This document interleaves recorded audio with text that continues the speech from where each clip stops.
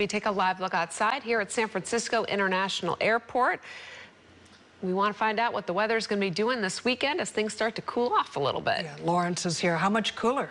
Probably 10 degrees or so across parts of the bay, and you're really going to feel the effects of that sea breeze kicking in. So here we go, getting ready for the first weekend of fall. Looks like it'll be a nice one. Just these temperatures going to be a lot more comfortable. That fog moving into SFO right now and pushing through the Golden Gate Bridge too.